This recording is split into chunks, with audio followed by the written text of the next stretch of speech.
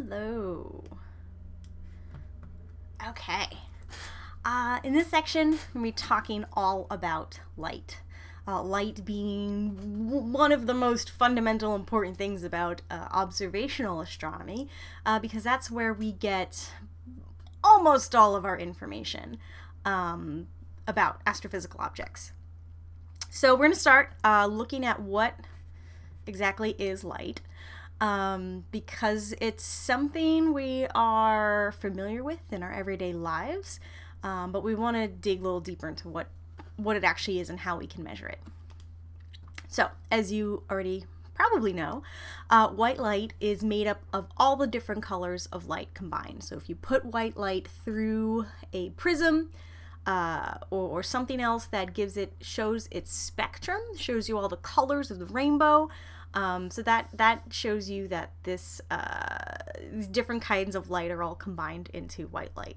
White light, of course, for us, is, dominated by sunlight, at least when it's nice out.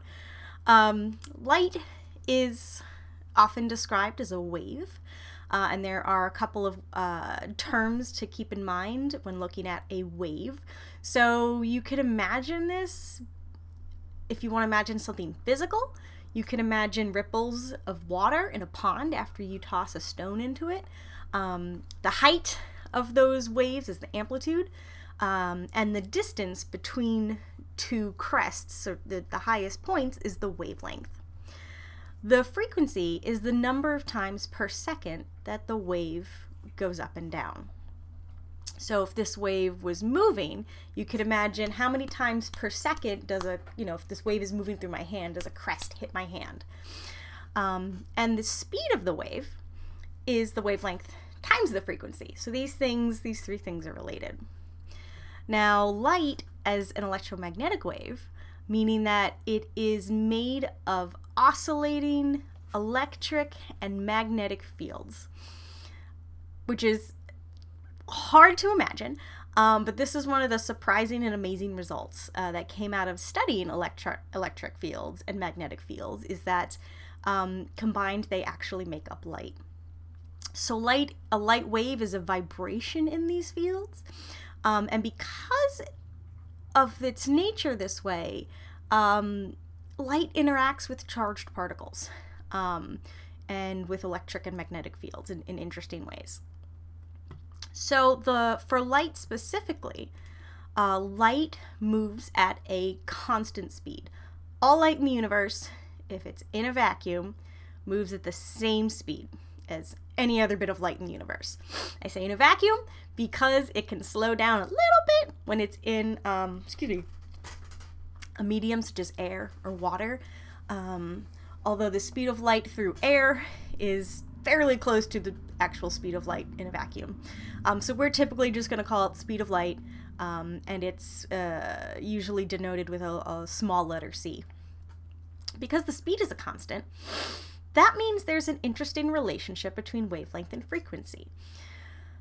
Whereas water waves can have a wide range of wavelengths and frequencies and speeds, because light has a single speed, if you change the wavelength, you have to change the frequency. So if the wavelength is big, like the wave that you see at the top of the slide, long wavelength, large wavelength, large distance between those crests, then its frequency is going to be lower, because that red wave, say if that's going through my hand, the crest is going to hit, at a certain cadence. If you compare that to the purple, say the purple wave is moving into my hand as well, it's moving at the same speed though. So you're going to hit more crests per second, basically. It's going to hit my hand. There's more wiggles per second. And you notice that the wavelength is shorter. So these things are inversely related. If you increase the wavelength, you decrease the frequency. If you increase the frequency, you decrease the wavelength. As far as visible light is concerned, red has the longest wavelength, and you go through the whole spectrum down to purple, which has the shortest. And this astronomers, tend to use both wavelength and frequency to describe the light that they're viewing with. Depends on, often it depends on what kind of astronomy you're doing. Like a lot of radio astronomers just, by historical reasoning tend to work in frequency, whereas in optical you might see a lot more people talk about wavelength. But if you have one, the wavelength or the frequency, you can always find the other one because you know what the speed of light is. Now, we talk a lot about light's wave properties. However, light also acts like a particle, and that particle is called a photon. And so you treat this particle of this photon as also having a wavelength and a frequency and an energy. So the energy of that particle of light depends solely on its frequency. So higher frequency means higher energy. If you go back to our colors of the visible spectrum, the highest frequency here is purple. That means that type of light has the highest energy out of these options. Don't worry too much about the fact that light is a wave and a particle. It's a super weird, awesome thing that we talk about in physics. But what I want you to be aware that sometimes I'll talk about it as a wave and sometimes I'll talk about it as a photon, and they are the same thing. Now, the different types of light, they're ordered by their wavelength and frequency. The light that we see is the light in the visible spectrum. So it's light with certain particular wavelengths of the size of, what do they have there? Protozoans, which are, like microscopic creatures, but not quite as tiny as bacteria.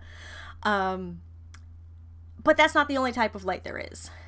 Radio waves, microwaves, infrared light, ultraviolet light, X-rays, and gamma rays are all the same physical phenomenon as visible light. So they're all made of these oscillating electric and magnetic fields. The difference between them is the wavelength and also frequency and energy, but they all do move at the same speed. So this chart shows you the frequency and it gives you a wavelength, but more interestingly it shows you things that are about the size of the wavelengths. So gamma rays, and this is useful because this helps us to understand what types of sizes of things these waves might interact with. Atomic nucleus, super unimaginably tiny, is the size of gamma rays. X-rays are useful because they are about the size of atoms, the electrons moving around. Ultraviolet, you might have molecules. Again, visible light, you have these little microscopic organisms. Infrared would be like the tip of a needle. You start to move into microwave and radio, and we start talking about things that are a few centimeters big to things that are several meters big, like buildings. So there's a wide range here, but it's important to note they're all the same phenomenon, all the same thing. They're all different types of light, and they're useful for astronomy because you can actually see different things using the different types of light. So these are all images of the same galaxy. This is M31. This is the largest spiral, it's the Andromeda Galaxy, the largest spiral galaxy to our galaxy. And in the middle is a fairly familiar picture for those of you who use Mac, because a lot of Macs have that as a default screen background. That is what the galaxy looks like in visible light, and it's dominated by stars. So stars give off lots and lots of visible light. And so you see that. You also notice some darker bands in there where light is being blocked. It's often being blocked by dust. Not quite the same as dust bunnies under your bed, but along those lines you can think, smaller versions of that. Now, if you look at the infrared light coming from that galaxy, different structures are highlighted. And what that's showing you is if you match it up with the visible light image, the parts that were dark are now glowing because that dust that blocks a lot of that visible light is actually radiating light of its own. but it's radiating infrared light mostly, not a lot of visible light or any visible light. You keep moving down to the radio, and now you see gas. I don't remember which type of gas this is, whether this is the molecular hydrogen or not, or I guess this carbon dioxide. But anyway, it's tracking not the dust so much, but gas clouds within the galaxy. And with that, it's like totally dark in the middle, right? Which was brighter in all of the other images. If we go to the higher energies, ultraviolet light is given off by very hot stars, but definitely not all stars. So it looks a lot more sparse. And the X-ray image looks completely different. There's all of these dots, right? You don't see the spiral arms anymore, and it clusters more inside, in the center. Because these sources of X-rays, which I don't want to get too much into now, are kind of dotted around the galaxy, but are more concentrated as you get towards the center. So you're seeing different things, different pieces of the galaxy in different types of light. You can look at a nebula that way as well. This is the Crab Nebula, which was left over after an explosion of a massive star. And from left to right, you're seeing it in gamma rays, in X-rays, in optical, and then in infrared. So these are all different space telescopes looking at the same object, looking at the gas and material in different ways. And finally,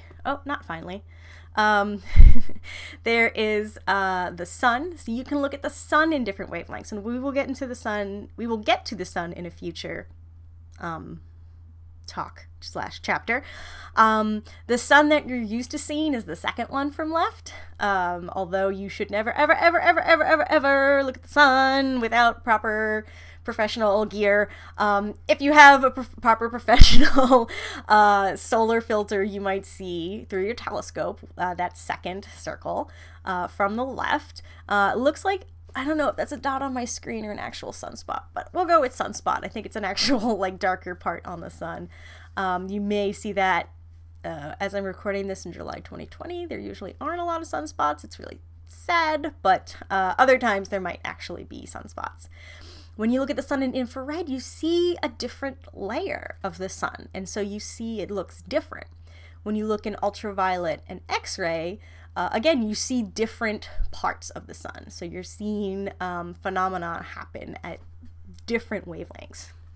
And finally, this is actually the same object I showed before, the Crab Nebula, but what I like is this it adds radio, which is my favorite. We'll talk about that in a bit.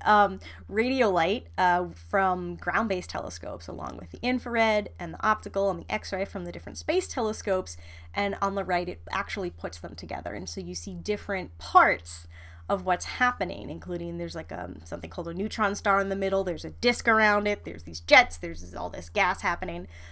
So they can really hone in on the physics of what's happening by bringing all of these together. So to highlight, light is a particle and a wave. So we'll talk about it in either way. Different types of light on the electromagnetic spectrum have different wavelengths, and from that wavelength you can get the frequency and the energy, but they all move at the same speed. So light is useful for many things in astronomy. One of those things is figuring out the temperature of objects. So if you take a very deep image of a crowded star field, such as this one from the Hubble Space Telescope, one of the first things you'll notice is that the stars are not all the same color. Some are red, some are blue, some are yellow, some are white. There's a range, some orange, so there's a range of colors in this image. So stars come in different colors. This is actually giving us an indication of temperature. A more realistic example of something that gives off light that tells us about temperature is a toaster oven, or regular toaster, or perhaps your oven coils. Every object emits something called thermal radiation. So it gives off light based on its temperature. It gives off a certain amount of light at different wavelengths based on that temperature. So something that is, this toaster oven, as it's warming up, you may notice the coils first are, not giving off light that you can see. Then they start to glow dim red, and then like brighter red, and then orange. They don't usually get above orange, but if you go to something even hotter, you get yellow, you get white. So you can actually see the object, its brightness change, and its color change as you change the temperature. So what we can do is compare this, look at these stars. Based on this, we know that the hottest stars, so the hottest, bluest stars, so here's the catch. This fascinated me when I was on like 6th grade. Blue stars are the hot ones and red ones are the cooler ones. Remember how I went from red to orange to yellow to white?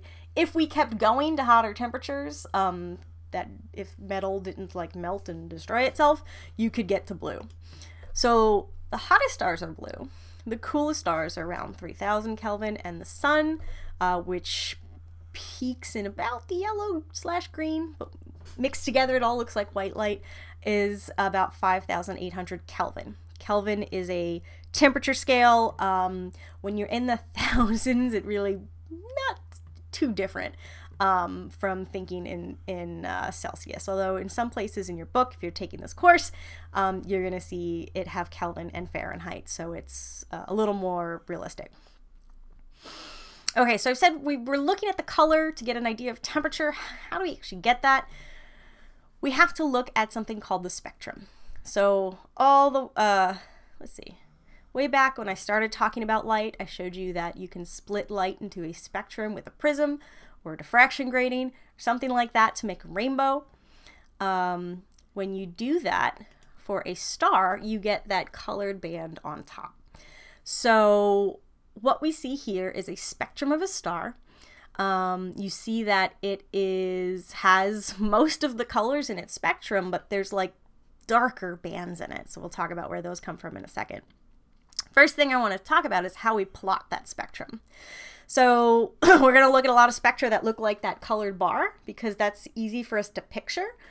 However, that's not the most useful way to measure what's actually happening. So if you imagine going through that colored bar and figuring out how bright each and every color is, or how bright it is at every wavelength, and you make a graph of that, wavelength on the x-axis, brightness on the y-axis, you'll get the blue wiggly line that you see below. So that blue wiggly line matches that color bar up top.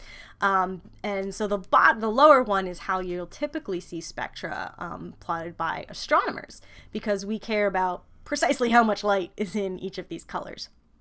So I like to say, turn the rainbow on its side and measure its brightness at every wavelength. So to do that, we can look at this theoretical model of thermal radiation. So from physics, we know that these objects that give off thermal radiation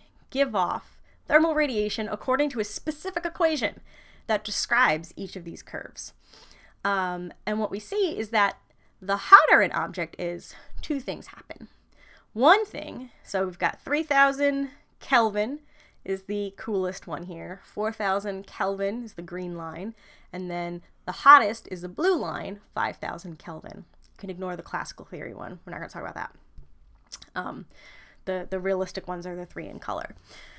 So the hotter that an object gets, the more light it gives off. So it's higher on that intensity y-axis. And notice it's higher at every single wavelength. It's not like these curves never cross each other. It's not like one's high in infrared, one's high in ultraviolet. The hotter it gets, the more light it gives off all across the spectrum. However, the peak of the curve, the place where the curve, the wavelength where the curve is at giving off the most light, also changes with temperature. So the 3000 Kelvin curve has a peak around, I don't know, 0.8, 0.9 on that graph. The 4000 Kelvin curve has a peak around 0.75, I guess, and the 5000 Kelvin is closer to 0.5. And that's in a unit of wavelength of microns.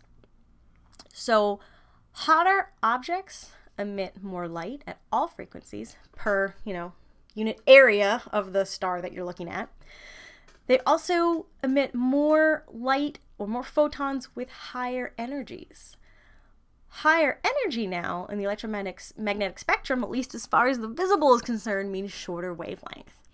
So that means it's going to give off more light on the bluish end, if you're just talking about the visible spectrum, than something that's cooler, that's going to be give off a lot more red light and look redder. So this goes back to our toaster, right? Our toaster started off not giving off any visible light. In fact, it was giving off a significant amount of infrared light, because you put your hand carefully near it, you could probably still feel it heating up. If you used an infrared camera to look at it, it would probably be glowing pretty brightly in infrared.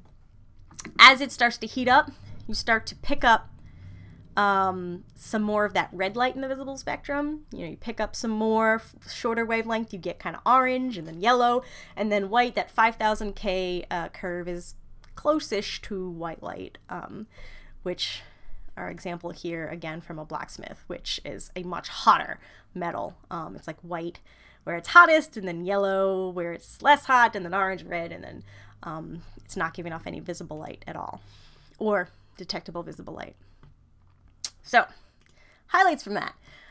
Spectrum can be plotted as wavelength, the x-axis, intensity on the y-axis. So you want to read those carefully.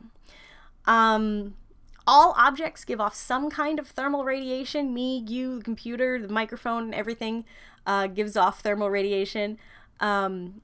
This thermal radiation, also known in physics as black body radiation, because it was theorized, I believe, from as a box that is, the inside is covered in pitch, which is, dark, dark, dark, dark, dark, pitch black leftover coal. Anyway, historical weird thing. We'll call it thermal radiation. Has that specific shape on that plot, and that shape gives you an idea of the temperature of the object. Hotter objects give off more light overall and have a peak that is further to short wavelengths or high energy parts of the spectrum. So it's kind of easy to remember if you remember short wavelength means high energy, because hotter means high energy. So that kind of makes sense, right? If something's hotter, there's going to be more energy in it. Okay, let's take a closer look at spectra. There are three basic types. If you're studying this, you may hear this called Kirchhoff's laws of spectra. And the spectra that we use in astrophysics usually are a combination of these three basic types. So the first type of spectrum is continuous. So this is that straight rainbow that you see when you put a certain kind of light through a prism, such as an incandescent light bulb, which not a lot of us have around anymore these days. But if you put, incandescent light bulb through a prism, you're going to see, anything, you get that complete rainbow effect. That's called a continuous spectrum. That usually comes from a hot, usually sort of solid source, giving off thermal radiation. It doesn't always have to be thermal radiation. There are other types of continuous spectrums that are not thermal, but for our purposes, talking about stars, thermal radiation is the particular example that we're working with. So that curve that we saw, the thermal radiation curve, is a continuous spectrum. It's got all the colors in it. Next, you might see something called an emission spectrum. Spectru, awesome. Spelling is cool. That usually comes from looking at a gas that is hotter than its surroundings. And you put the light through a prism, and instead of seeing all the colors, you only see certain specific colored lines. Now, most of us have transitioned from incandescent bulbs, which are wasteful because they give off a lot of infrared light that we're not using, with LEDs, so LED light bulbs, which actually have this type of spectrum, this emission spectrum. So if you walk around with a diffraction grating and look at the lights in your house, you're probably likely to see an emission spectrum in this case. Another type of spectrum is an absorption spectrum. It's like the, what is that? It's like the reverse of the emission spectrum that we just saw. So again, you have gas. This time it's cooler than the hot light source behind it. And what you have happening here is that hot source, which we know creates a continuous spectrum, the light goes through a cool gas, and when it gets to us, some of those colors are missing.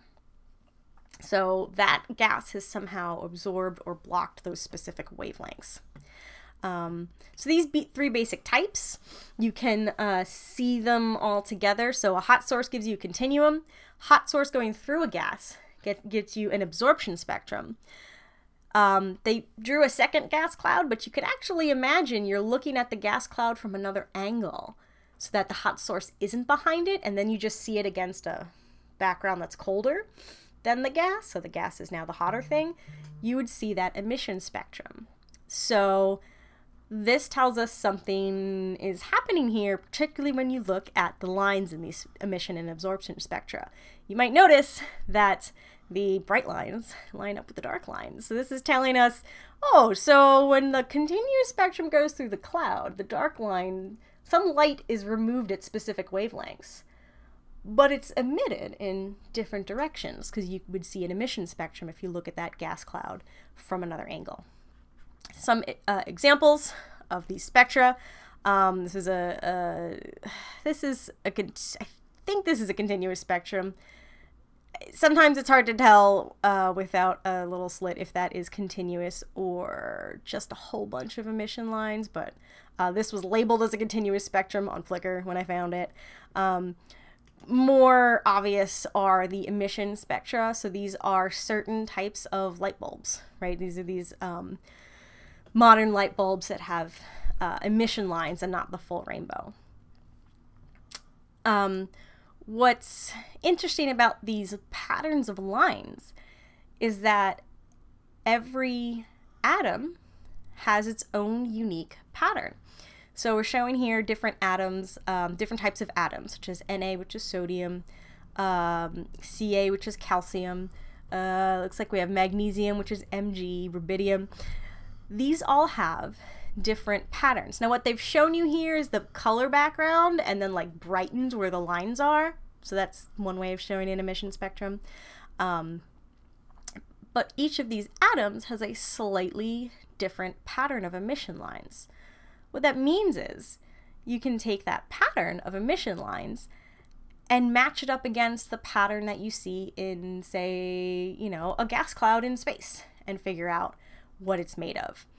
For example, a lot of these pictures, these gas cloud pictures, this is a black and white photo. Often when people make these in color, they show up pinkish.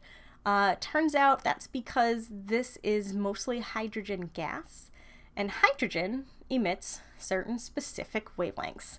A red one, a greenish one, and two purplish ones, if I'm not mistaken. I guess some people argue whether it's green or teal. But mixed together, those four lines look like pink, bright pink. And so this hydrogen emission that you see is this light that you see, this gas, is giving off hydrogen light. Giving off an emission spectrum from hydrogen. An absorption spectrum, like I said, that is missing some of the lines.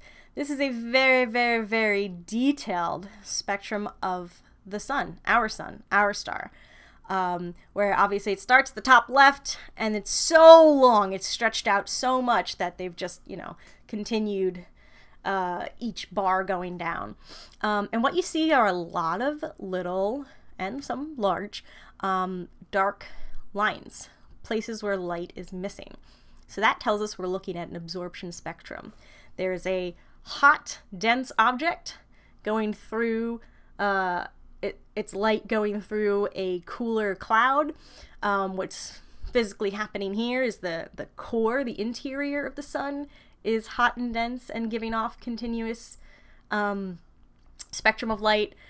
But the outer atmosphere of the sun, since it's a big ball of gas, the outer atmosphere is a bit cooler and less dense, and the atoms in that atmosphere will absorb some of the wavelengths of light before it actually reaches us, even before it goes through the Earth's atmosphere. It's going to come to us as an absorption spectrum. Okay, so the highlights here: dense objects give off a continuous spectrum. Diffuse gases give off an emission spectrum when they're hotter than the background. And a continuous spectrum goes through a diffuse gas, that should be seen through a diffuse gas, makes an absorption spectrum. Ta-da! So these three types of spectra are all related. You can kind of relate them all to the same objects. Okay, so what do spectra tell us about atoms? I've shown that different types of materials, different types of atoms, have different emission and absorption spectra. They have their own, each atom has its own fingerprint. Why is that? We've got to go back to a very simplified model of an atom where you have, this is specifically has a nucleus in the center. It's positively charged, usually has one proton would be hydrogen. If it has a bunch more protons and neutrons, it's some other type of atom. And the electrons are these negatively charged things that orbit around the nucleus. Here's the catch. Electrons can't orbit the nucleus at any place it wants to, any distance from that nucleus. It has to orbit one of these specific orbits. So this gets to kind of the roots of quantum physics, which we're not going to super get into, but these electrons are only allowed to live in certain orbits. So electrons can be at the n equals 1, n is what we use to determine the first level, second level, third level, fourth level, going outwards like that. So the lowest one is called the ground state, and the ones above it usually are called the excited states. For an electron to move between levels, it needs to interact with energy. So an electron in a lower level has lower energy. It needs to get energy from somewhere to hop to a higher level. Similarly, when an electron in a higher level drops down to a lower level, it's going to lose energy. And it's going to do that by interacting with light. So if on the left it's showing you an electron going from a lower level to a higher level, it's going to take light in. It's going to absorb light. If the electron starts at a higher level and drops to a lower level, it's going to give off light. It's going to emit light. So these, we can call them photons, we can call them bits of light, whatever. This little bit of light is the energy that interacts with the electrons inside the atom. And again, so I've shown you circular orbits, but we can simplify those pictures just by showing them as straight lines going up. The first one is the ground state. The ones after that, higher than that, sorry, getting texts, are the excited states. So the higher energy states. The electrons can only live in these specific levels. You can't just stick an electron between levels. It's got to go from one level to the other. So when you look at each atom has its own unique set of levels. This, for example, are the energy levels of hydrogen. So there's a certain specific amount of energy between the first level and the second level of hydrogen, and that is shown as I guess that's a blue line all the way over to the left. there's a higher amount of energy between the first level and the second level. That shows you the next blue line. And you can keep going up, theoretically infinitely, but eventually you can get to the point where the electron is free of the atom and just leaves. So you can have enough energy to kick the electron out of the atom. Now, those match up with the blue lines on the bar on top. So the bar on top is showing an emission spectrum of hydrogen with all of these different wavelengths. The blue ones are in infrared. If you go up one level to the second level, you can see electrons can go between 2 and 3, and that's how you get the leftmost red line. You go between 2 and 4, and that's how you get the next red line, and et cetera, et cetera. You can do that for each level. So each level has its own set or its own series of lines. Hydrogen specifically, the ones that appear red on the screen are the ones that are in the visible light range that we can actually see. So if you looked at hydrogen, the visible spectrum of hydrogen, this is what you are likely to see. There's a red line and a greenish teal line and then a bluish purple line, and if you're really lucky you might see the last purple line. I have a lot of trouble seeing that one since it's kind of dim and near the end. But when this is showing us that you have hydrogen somewhere where the electrons are jumping down from different levels, specifically down to level 2, because that's where all these visible light lines are. The inverse of that is an absorption spectrum, where now the hydrogen gas is absorbing the lights with those specific wavelengths, because those specific wavelengths match the specific energy between the energy levels, and then you get an absorption spectrum of hydrogen. And again, to show us how we actually tend to plot these as astronomers, so from the colored stripe, you have a star. The star goes through, the starlight, say, goes through some gas, goes through a spectrograph, which is shown by a prism there, and you get that little thing. This is specifically saying we're just looking at sodium. The colored bar with the black lines is what I've been showing you. The one below it is more like what we would see in reality. Again, we would measure the brightness of each color, each wavelength, and where we see the dark lines, we would see dips. So absorption lines show up on our spectra as dips. Conversely, emission lines show up as spikes. So that's something good to know. So if you put that into look at actual star spectra. So these star spectra are ordered from the hottest ones at top to the coolest ones at the bottom. The actual intensity is completely made up here because they just wanted them all to fit on the same plot. But you notice a couple things. One thing is that the background, if you ignore the dips, there's like a smooth background. That is from the black body spectrum that we talked about, the thermal emission spectrum we talked about earlier. It's not super obvious here. It's more obvious for the coolest one where it's clearly going up beyond the red, and the hottest one where it's clearly going up beyond the purple. But somewhere in the middle you actually have it having the most in the middle here. Like I said, they've kind of flattened it out strangely. But that goes along with what we talked about, having that thermal emission. When it's hotter, it gives off more blue light. And when it's, it peaks more towards the shorter wavelengths, and when it's cooler, it peaks more towards the longer wavelengths. But you also see all of these dips.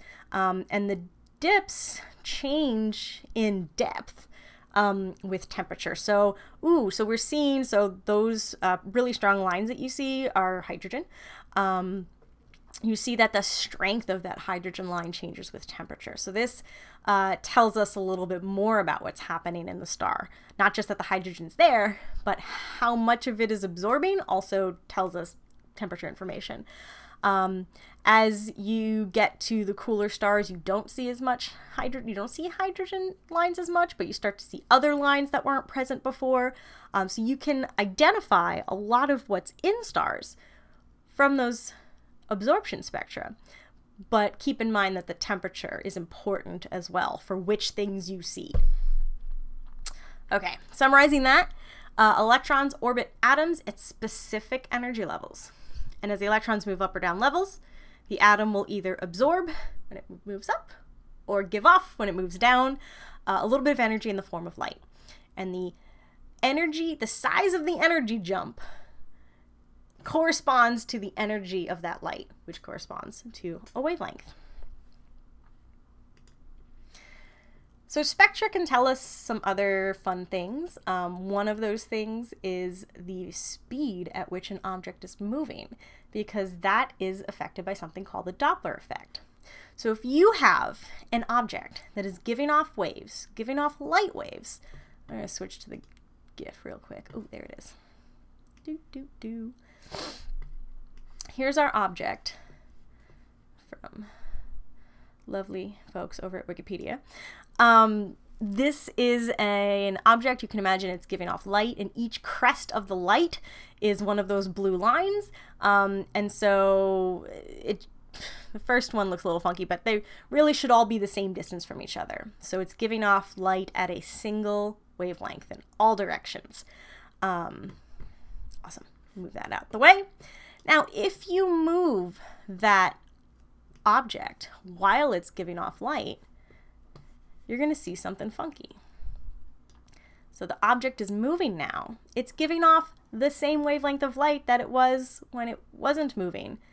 But notice that behind it, the wavelength appears longer. And in front of it, the wavelengths are kind of squished and they appear shorter. This is a really good visual demonstration of the Doppler effect.